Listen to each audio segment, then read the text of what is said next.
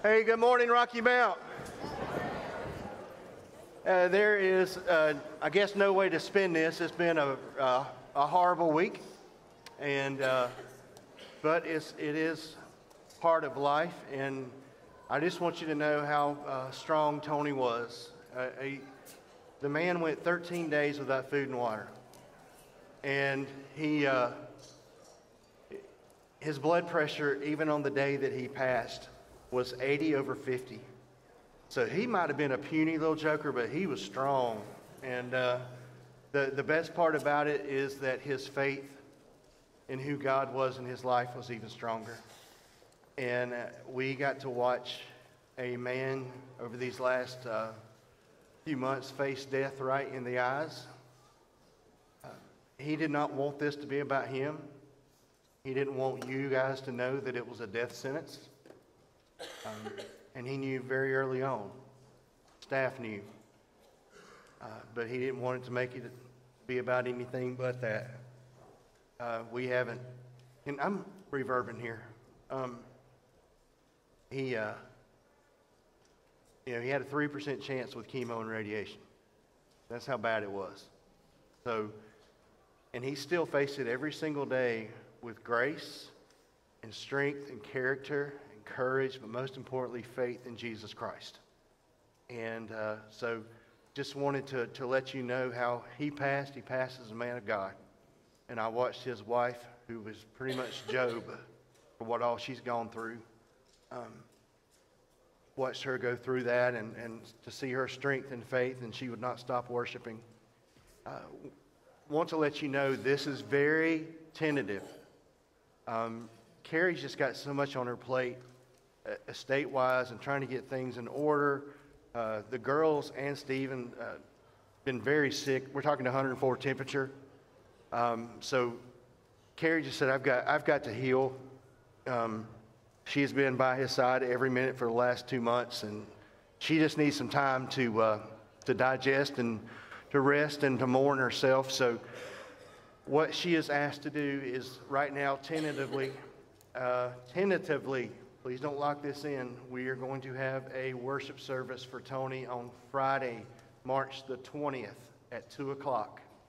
And we'll get into ways that you can help with that here in a little while. But first, I would like for us to just go to prayer, go to God in prayer as a church. God, you bless this church in so many ways. We ask, Lord, that you bless the Putnam family right now. Let them know how much you love them and care for them. More importantly, let them know about the promise that you have made for us through the covenant of Jesus Christ and what he did for us on that cross. God, I lift up Carrie to you now. I thank you for the servant that she is, and more importantly, the saint that she has been, to sacrifice and love, to be dedicated in life and in death to the man that you gave her.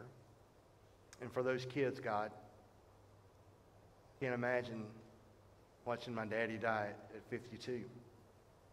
So just, God, let them feel loved by us, but more importantly by you. And I thank you for their father's witness to them.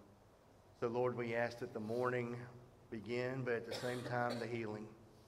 And we're going to give you praise through all of it. It's in Christ's name. Amen. Just have a couple of announcements. The first one is this. March 1st is going to be our first one of the year, our new members class. So if you have been visiting Rocky Mount for a while, or you have questions, or you just hadn't pulled the trigger and joined, our new members class is at 11 o'clock, and it starts next Sunday. And if you would like to sign up for that, go online, go on our website, and sign up for it. It's a well-done program. I promise you, you'll have everything that you could ever question is going to be right there for you to understand. And it's a really good class. So that starts next week. Go online and do it. Also, this Wednesday, if you have never been to an Ash Wednesday service, Georgianne and I have talked about it. For us, it is our favorite service of the year. I mean, it really is. It's for Christmas, Easter, Ash Wednesday to me is the most meaningful because you're preparing yourself for the Christ King, but Christ going to the cross and understanding the sacrifice that Jesus made for us. So that is going to be this Wednesday here in the sanctuary at 7 p.m., and I urge you to come. All right, folks, if you're a guest with us today, thank you for coming. We hope and pray that you feel welcome, feel loved, but especially don't feel too churchy, because that's not what we want to be about. So it is about a relationship and not a religion with Christ. So we're going to love on each other right quick. Remember, it's flu season, so let's bump some or just pat somebody on the head, all right?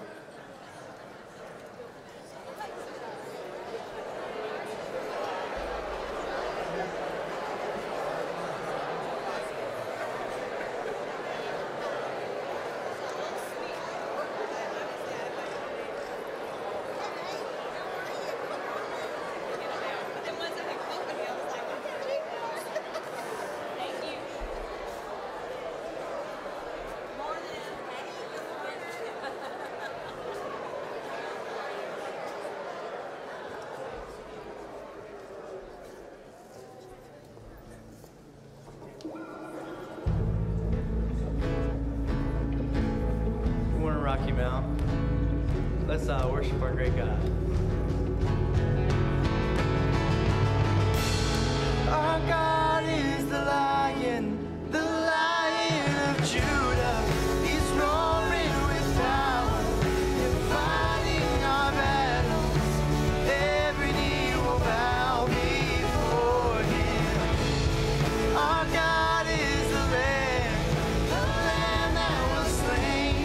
For the sin of the world, his blood breaks the chains. Oh, every knee will bow before the Lion and the Lamb. Oh, every knee will bow before the Lion and the Lamb.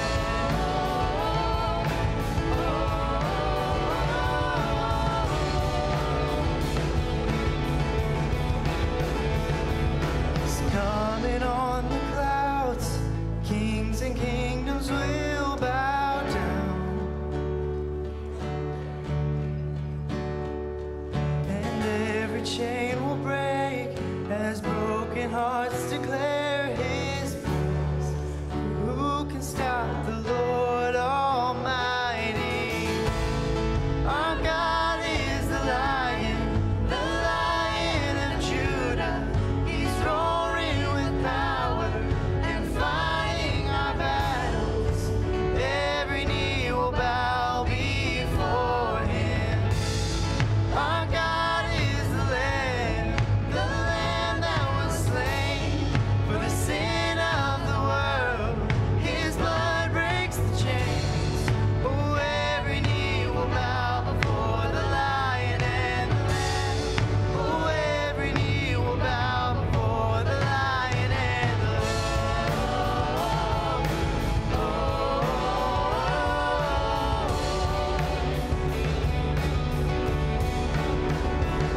So open up the gates, make way before the King of Kings.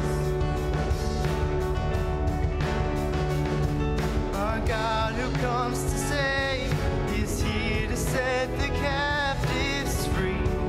For who can stop the Lord Almighty? Our God is the Lion of Judah. He's roaring with power and fighting our battles. Every knee will bow before him. Our God is the Lamb that was slain for the sin of the world. His blood breaks the chains. Oh, every knee will bow before the Lion and the Lamb. Oh, every knee will bow before the Lion and the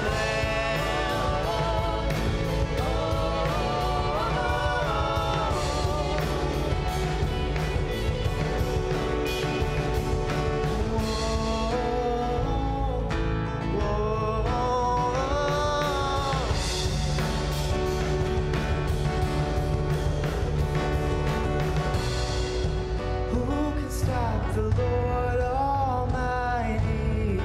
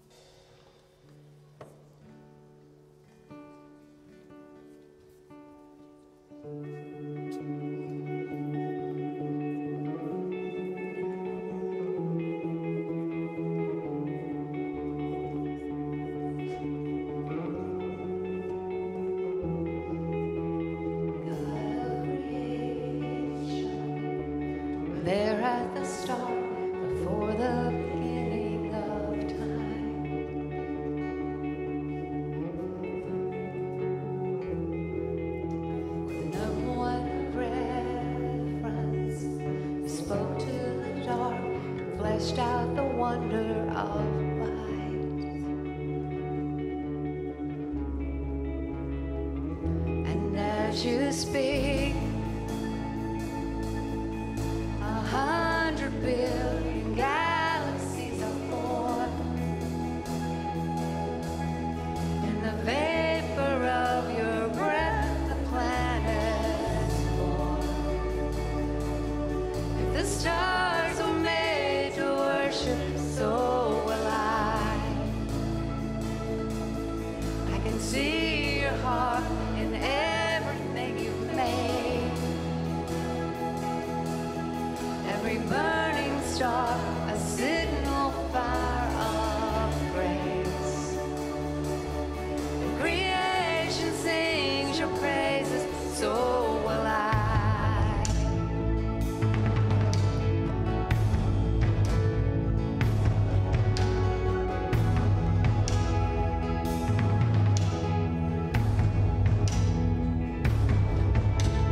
God of your providence, don't speak in vain, no syllable empty or void.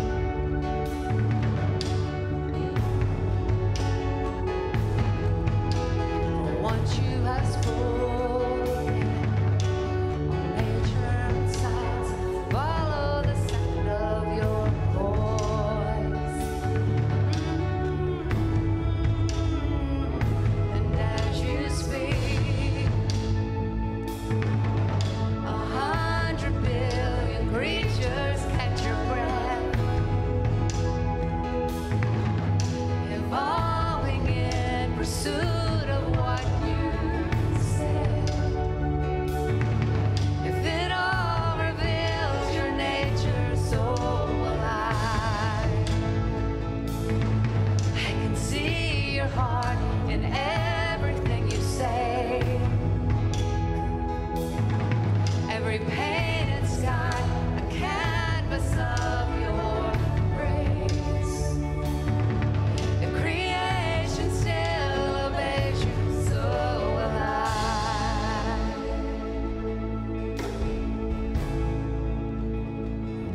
So will I.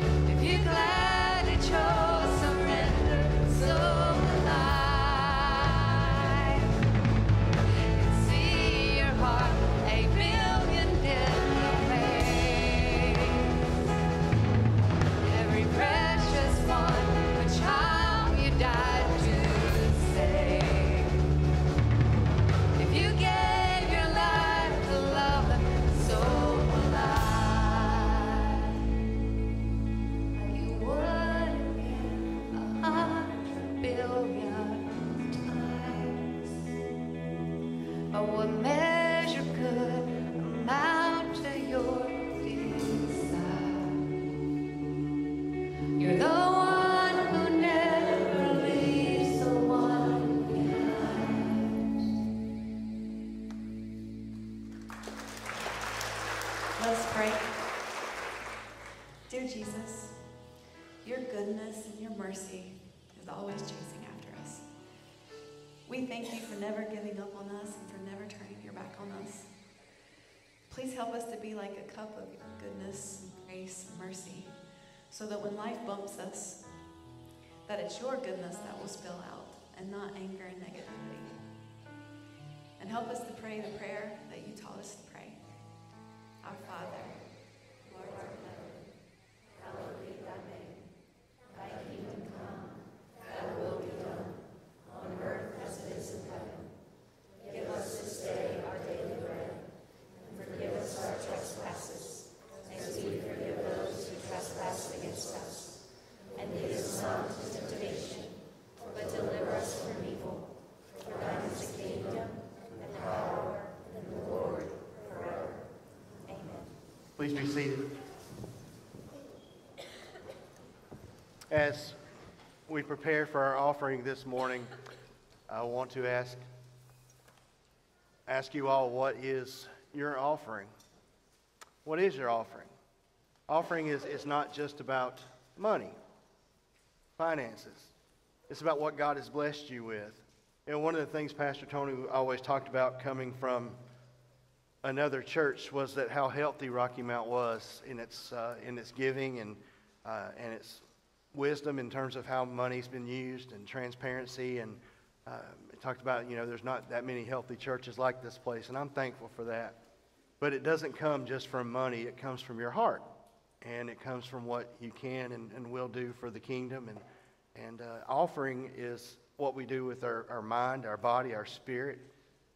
A lot of folks have asked, and I am so thankful for this. I've had so many phone calls asking this question, what can we do?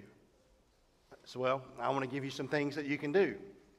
March 20th, when we do have our services, we need ushers.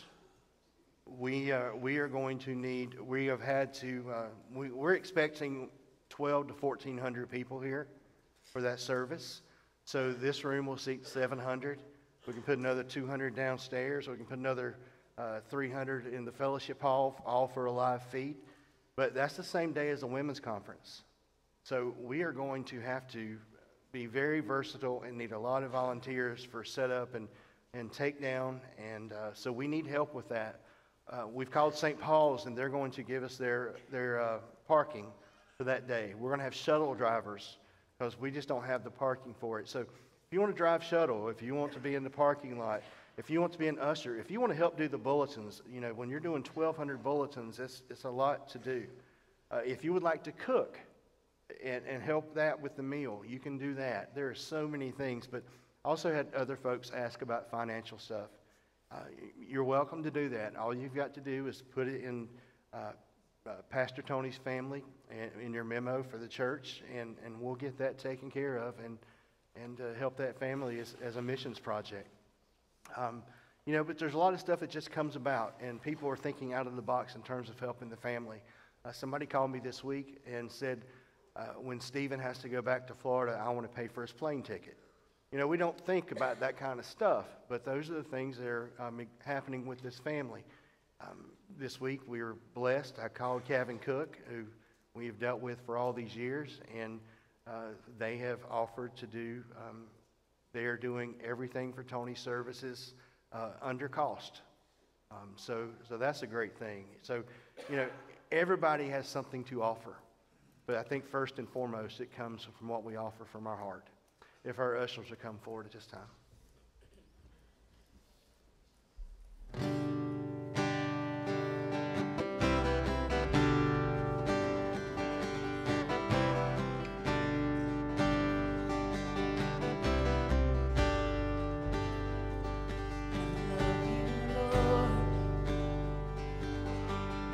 Oh, your mercy never fails me. All my days I've been held in your hands. From the moment that I wake up until I lay my head, oh, I will sing of the goodness of God.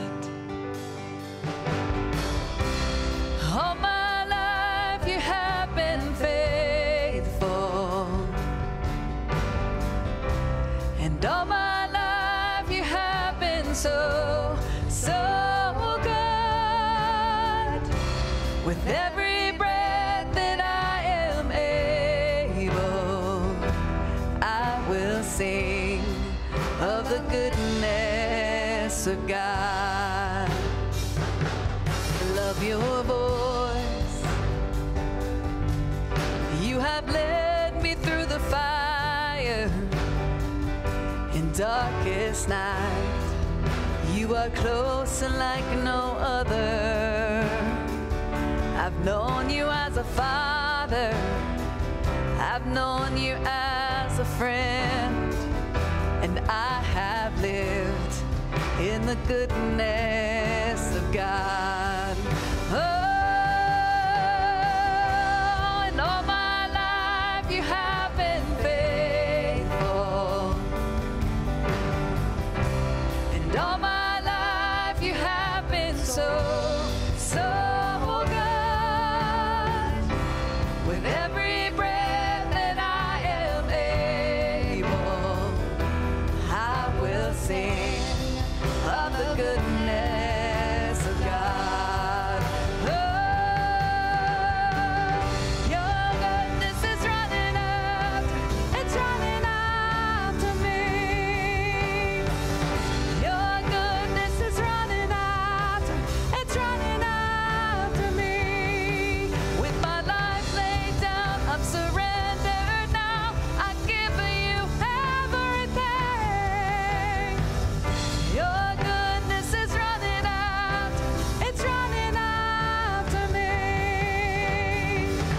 Your goodness is running after, it's running after me.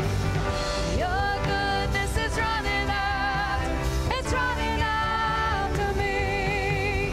With my life laid down, I'm surrendered now. I give you everything.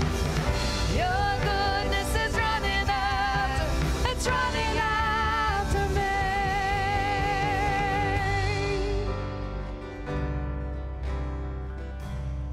All my life you have been faithful. And all my life you have been so good. With every breath that I am able, I will sing of the goodness of God. I will sing, I will sing.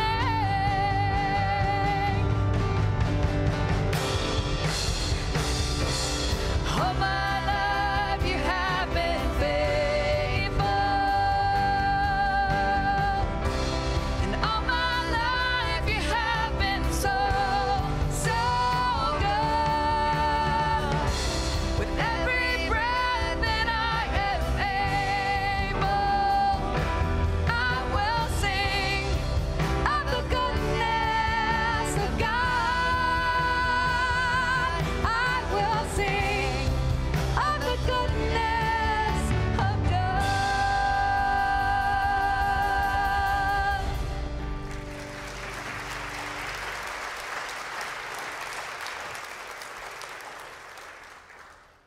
Good morning, church. Oh, man, the worship is so good this morning. So good. It's good to be with y'all here today, and glad that you are here with us and we're all together. So in the fall of 1989, I was working on my third year of college, and I walked into my very first physics class, very first one. You see, I had recently changed my major for the third time in 3 years, and I was going to need this class because I was going to be a doctor. And you got to have that, apparently. And so I walked in and full of hope, and I sat on the front row, and I opened up my book, and I got my pen out, and I was ready to take my notes. And in walks the professor, and he starts saying all these things about isms and theorems, and starts writing all these numbers and letters on the board and drawing all these lines. And an hour went by or more. It felt like more. And I just sat there, and when the class was over and everybody got ready to leave, I looked down at my piece of paper. I had managed to put my name and the professor's name, and that was it. So I took about 262 steps from that physics class into my advisor's office, and I dropped physics, and I changed my major for the 4th time in 3 years. And yes, I had awesome parents that never gave up on me. Here's the thing. I don't understand. I mean, I did not understand, and there was no sitting in that class to help me understand. Here's the thing. This is my whole deal with physics. Here's a pin, and it is up here. Now it is on the ground. That is called gravity. Case closed. So for all of you folks who want to tell me all about it after, no, don't even bother. Don't bother. And those of you who know me, you won't bother, because you're like, girl, I ain't gonna get that. There are just some things I don't understand. Here's another thing. I don't understand bees. I don't. They have big fat bodies and little bitty wings, and they still fly. I don't get that. I just don't. I don't understand hot dogs. I don't understand why there are 12 hot dogs in a package and 8 buns. I still don't get that. That is a food conspiracy. I know. And here's the other thing. Last but not least, I don't understand diets, because this is the way they work. A man and a woman can start a diet on the same day. A woman can eat half the calories the man does. The man will lose twice the weight. I'm thinking that theorem was in physics class and I just missed it. But I don't understand how that works. There are a lot of things I don't understand. But this morning, what I want us to ask ourselves is what about your faith do you not understand? I mean, are there things about your faith that you just don't understand? If you're honest, are there just some things you go, yeah, I don't get that. I don't understand that. I'm here to tell you that it is okay, and that God is okay if you don't understand. That's the first and foremost. See, I've seen people over the years in ministry, and they'll say things like, I believe in Jesus and everything. I believe he's the Son of God. I got all that. But could he really be the only way to God? I mean, that sounds a little elitist, and it sounds a little excluding. I don't really like that verbiage. I mean, what about people who've never heard of Jesus? What happens to them? I mean, I don't understand that, right? Or what about the Bible? What about the Bible? People say that about the Bible. They'll say, I get the Bible, I understand it, it's God's holy word, but didn't a bunch of men write it? I mean, didn't they translate it over the centuries? And what if they made a mistake? What if there's something in there that's not quite right? I mean, can I really trust it? There's a lot of questions that people just don't understand. And I'm right there with you. So I've asked those same questions throughout my life.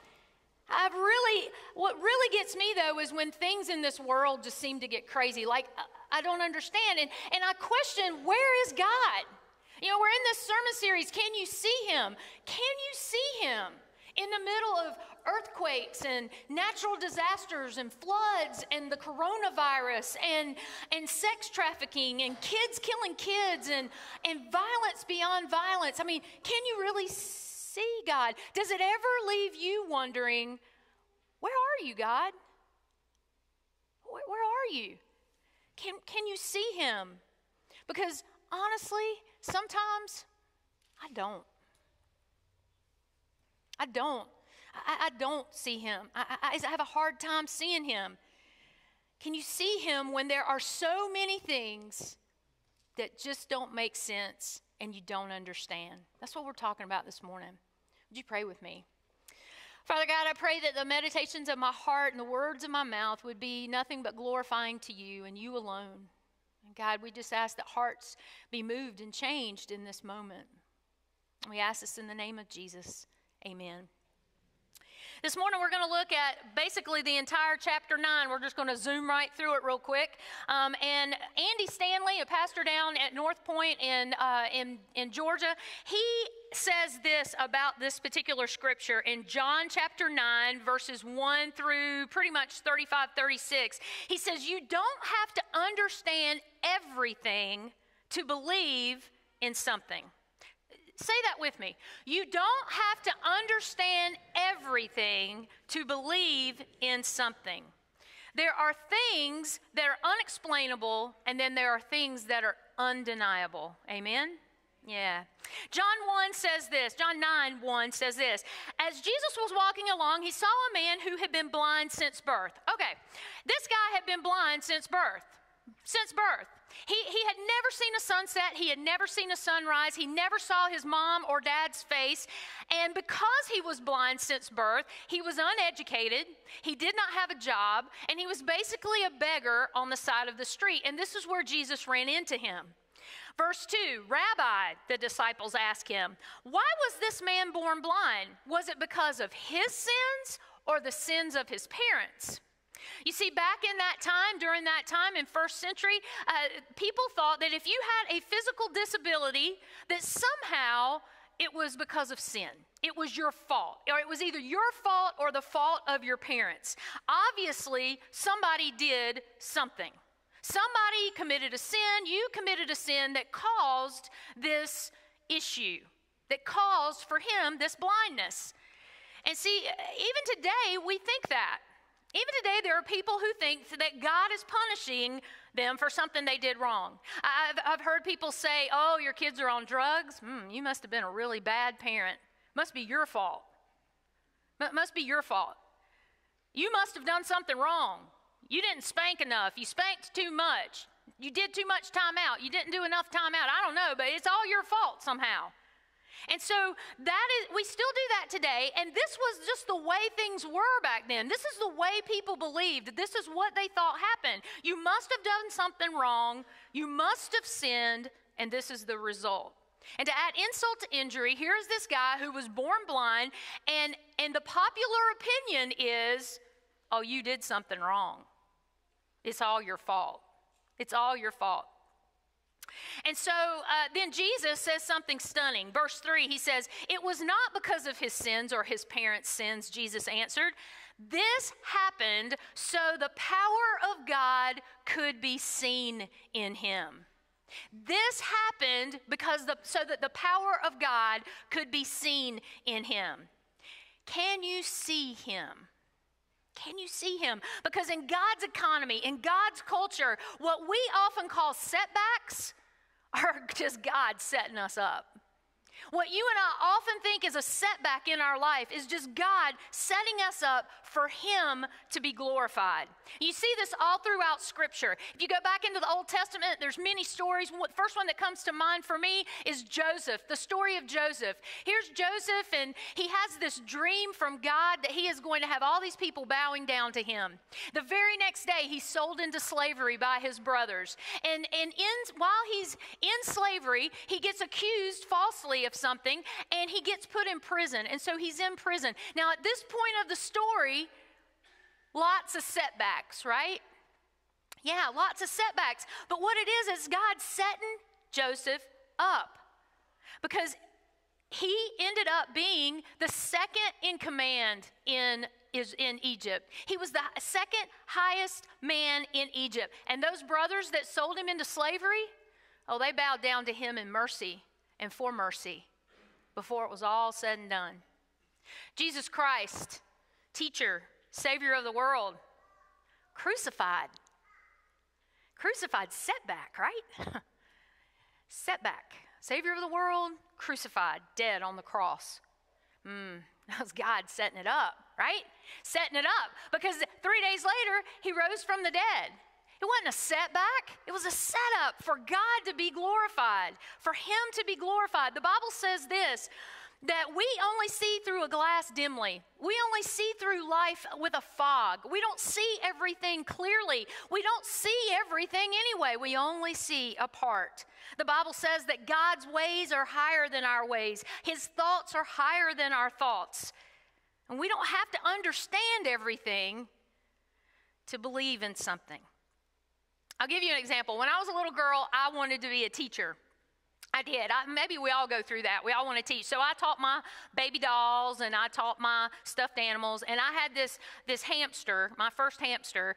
His name was Snuggles. And so one day I decided I was going to teach Snuggles, believe it or not, some math. I know, it was already a trouble. No calculus, no physics, just some 2 plus 2. So I get out my little chalkboard and I put it in front of Snuggles' cage and I write 2 plus 2 equals 4. And Snuggles is sitting there in his bowl and he's just eating away and nothing happens. Nothing.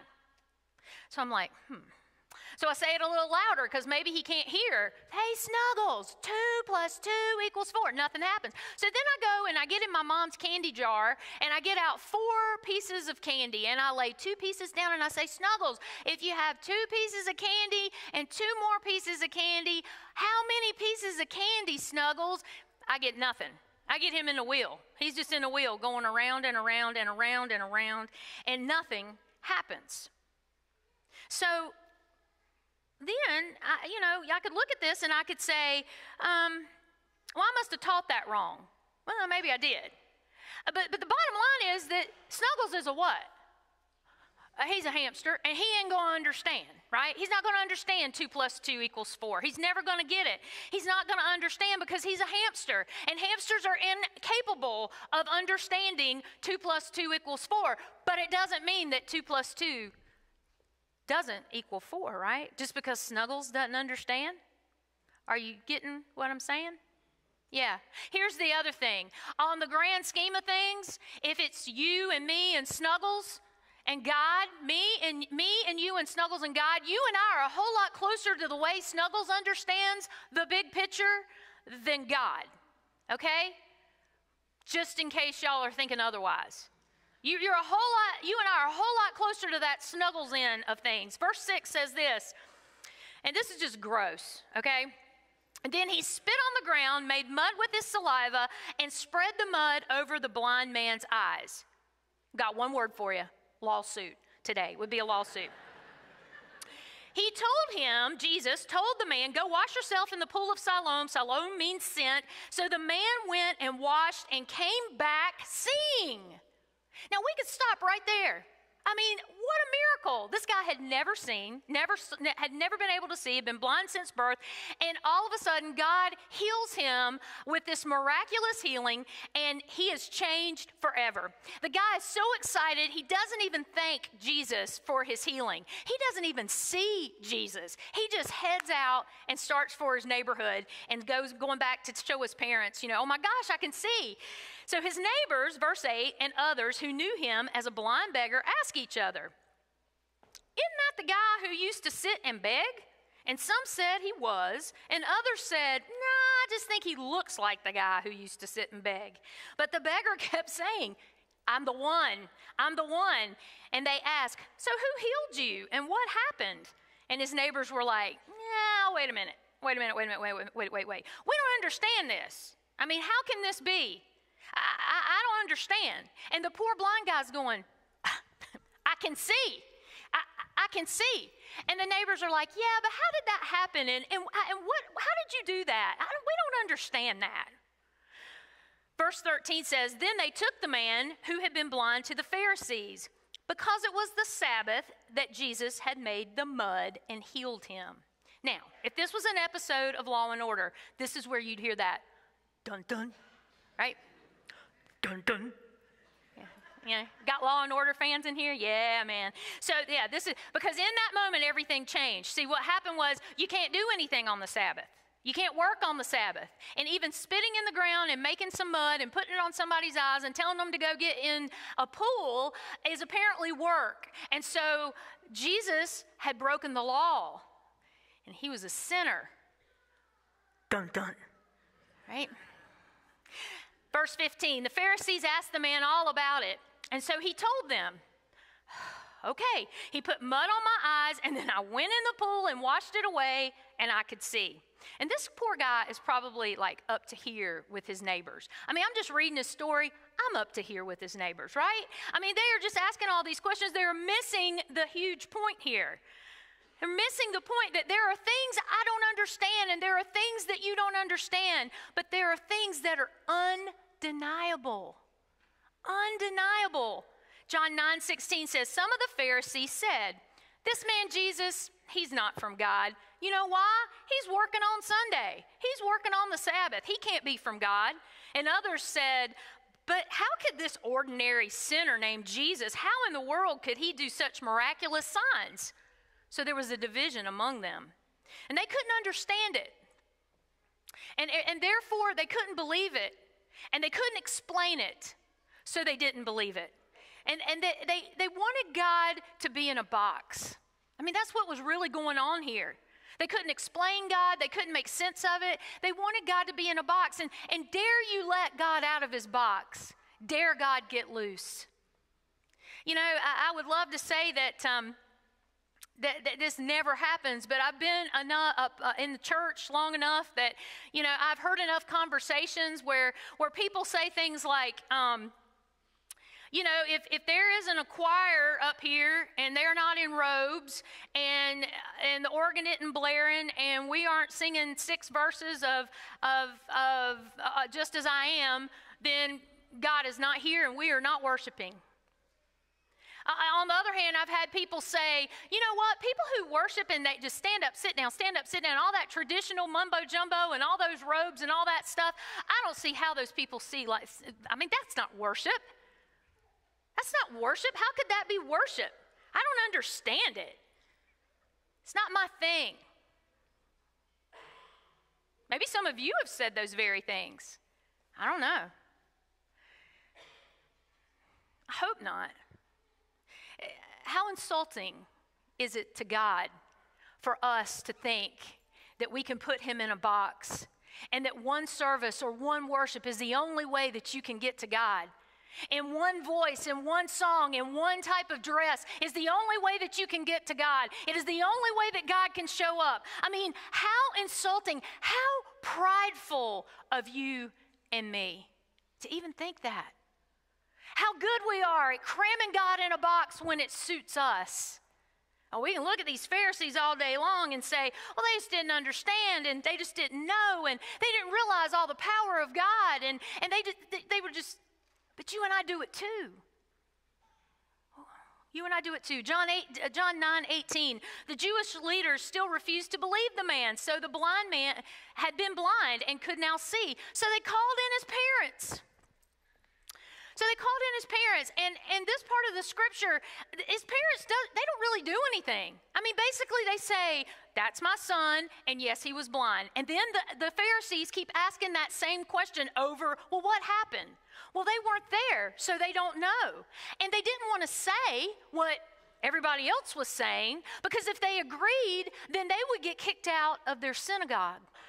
They wouldn't be able to stay there and worship. And so they just kind of waffled a little bit. Yeah, that's our boy, and yeah, he's been blind, but we don't know how it happened. I mean, we have no idea what happened there. And you get this sense that the parents are probably going, look, dude, boy is 20-some years old.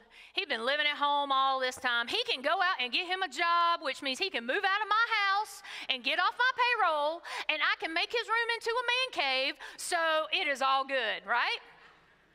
Yeah. John 9:24 says, for the second time they called in the man who had been blind and told him God should get the glory for this because we know this man Jesus is a sinner. Don't give Jesus any credit. Don't give him any credit. He's obviously a sinner. He doesn't fit in our box. He's obviously not God. And this blind guy, I love this. This is my favorite. It's on the front of your bulletin if you pick the bulletin up. I love this text. He says, I don't know. I don't know whether he is a sinner or not. He replied, but I know this. I was blind and now I can see. I don't know if he's from God or not. I don't know if it's the right day or the wrong day to heal somebody. I don't know. I don't really care. I can see. I can see. Look, I'm just a beggar. And there are many things that I don't understand. But I do know this. 30 minutes ago, I couldn't see and hadn't seen for 20 plus years, but right now I can. I've had folks over the years ask me if I ever doubt I think it's a common question. I think it's something we ask one another. Do you ever doubt? Do you ever doubt? And of course I do. My answer is always the same. Of course I do, because I have questions about things that I don't understand. But I know that there are things in this life that are undeniable. What's undeniable? Well, it's pretty undeniable to me that you and I exist. You and I exist. And somehow, maybe if I had stayed in physics class a little longer, I would have figured out how. But the sun and the moon and everything's swinging around, and the earth's rotating around the sun, and there's light and there's dark and there's rain and there's vegetation and there's animals and there are people and there's kissing and then babies, and then that whole thing happens, right? And here you are. And it's undeniable. Now, you got two options the way I see it. You can either believe, one, that there is a great creator in this world that is bigger than this world, that created everything. Or option two is that everything came from nothing. Now, I don't know, a few minutes ago we sang a song called 100 Billion Times, and it preached that right there for you. You sang it. I hope you believe it. I hope you believe it. That God, because that to me is undeniable, that God paints every morning, that he created those crazy little bees I don't understand, that he did all of that, and that is part of his creation. That to me is undeniable. It is undeniable to me that a Jewish carpenter lived and that he taught and that he went to the cross and was crucified. I can look that up in a history book and find that somewhere if I need to believe that much. But I also believe that he was the Son of God, and that once he was on that cross, he went to the ground and was buried, and 3 days later he came out, and God was glorified. And I believe that, and that is undeniable to me. Why? Because there were 12 men at least that saw him, and 11 of them gave their lives for him. Horrible deaths for him. So that voice and that the Christian gospel would ring out, and you're here today because of that. You know, it's undeniable that Jesus Christ changed me. It's undeniable. If you looked at my life from beginning to end and you looked at the string of setbacks, you'd say, well, that girl ain't never going to be no preacher. Whew. Setback, setback, setback, setback. Set up. You don't have to understand, or you don't even have to explain God. I don't care who you are. You don't even have to believe in him, but you cannot deny what he's done in your life. I cannot deny that for me. I don't know, but now I see. The Pharisees kicked the man out after that. Verse 35 says, when Jesus heard what had happened, he found the man and he asked, do you believe in the Son of Man? And the man answered, who is he, sir? I want to believe in him. You have seen him, Jesus said, and he is speaking to you. Yes, Lord, I believe, the man said, and he worshiped Jesus. You don't have to understand everything to believe something. As I close this morning, there are a lot of things I just don't understand. This week especially. See, I don't understand why my friend is gone at the age of 52. I don't know who that makes sense to, but it doesn't make sense to me. I don't understand why those 3 kids are without a dad this morning. I don't understand why my friend's precious wife will celebrate alone their 30th wedding anniversary this May. I don't understand. I don't understand why a man who ate the right food and exercised and did all the right things died Wednesday full of cancer. It makes no sense. I know what that man would say, though. He'd say, Georgianne, that's just set up. That's just God setting up. That ain't no setback.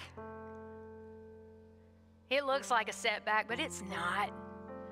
It's a setup. It's undeniable that Tony's life changed because of Jesus Christ, because he stood right here and he told y'all that. He witnessed that to you.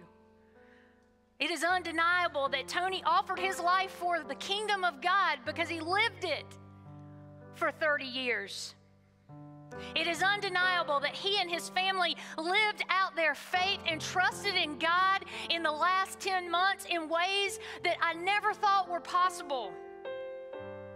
I don't understand. I don't get it. But Jesus said this happened so the power of God could be seen in him. And Tony Putnam told me that. Quoted that verse right there to me, not 6 weeks ago. There's something bigger here. It's bigger than Tony. It's bigger than his family. And it's bigger than your unbelief. Amen? Would you pray with me? Father God, every day we wake up and we make a choice to trust you in all things. We do.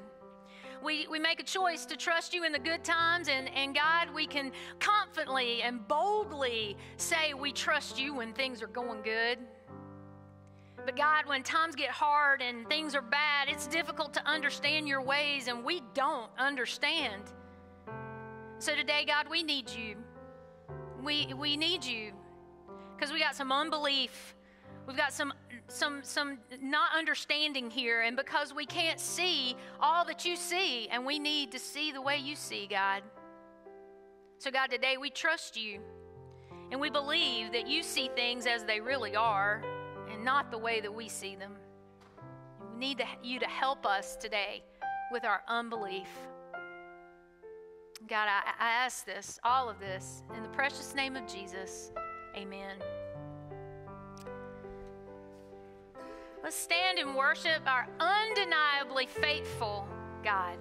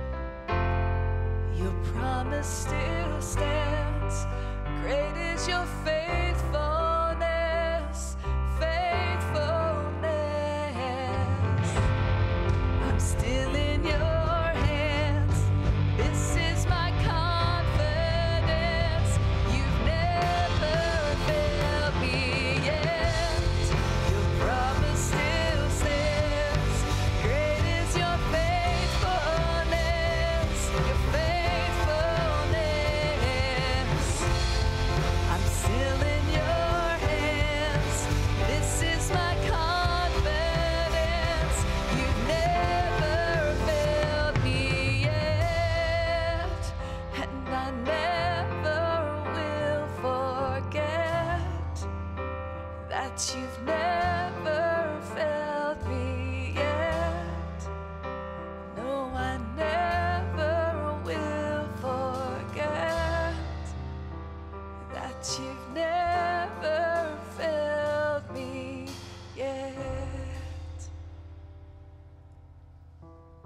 May the God of love, the God of mercy, and may the God that never will fail us, may He be with you today and in the days ahead.